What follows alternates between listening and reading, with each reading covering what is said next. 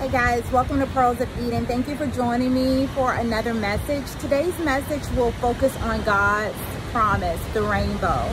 You know, a lot of people see the rainbow in June and they get very confused. Why is a particular group taking over the rainbow? But I'm going to tell you, there's a clear distinction between the Lord's rainbow and the rainbow that you see often flown in Pride for June. God's rainbow represents 7 colors. While the flag that you see represented in June, it only has 6 colors. Now let's talk about that, because numbers have meaning in the kingdom. 6 represents the fall of man. 6 represents imitation.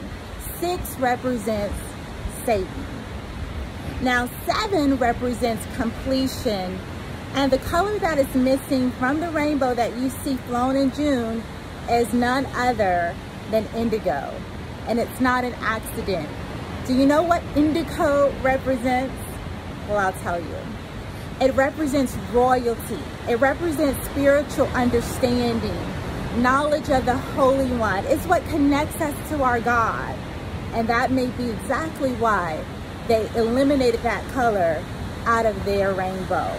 But I want to tell you, you cannot imitate what God has created. No matter how the enemy tries to imitate everything, and I do mean everything, in the kingdom of God, it will always come up short. And I always say this to people, you know, when you have the real thing, you cannot be tricked, you cannot be duped. It's like when someone shows me a designer bag. When I've had the real thing, you cannot come with a fake around me and me not notice it. I'm going to know.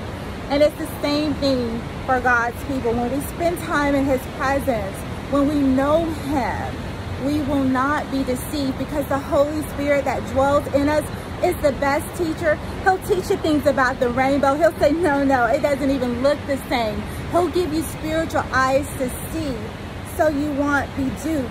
And I tell that to people all the time. Don't you see the difference in the vibrancy of God's rainbow versus what we often see paraded in June? There's a difference. So don't be deceived. I pray that this word was a blessing to you. If it was, please share, like, subscribe. Be a blessing to someone else that needs to hear this word, that needs to have the understanding of there's a difference. All right, guys, I love you. Take care and walk in the light.